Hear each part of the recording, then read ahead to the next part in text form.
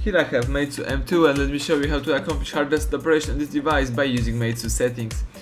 First of all, let's hold down power key to switch on your phone, then unlock the screen. From the home screen, let's find and select settings. Let's use the left bar and here you should find about phone, the last option right here. Choose storage right here and here you have factory data reset. Let's tap it.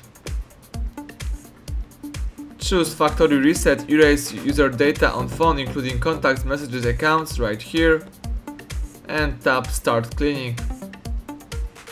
Tap OK to confirm it and the device is performing hard reset operation. The phone is erasing all personal stuff and customized settings. The whole operation should take a while, so be patient and wait until it's finished completely.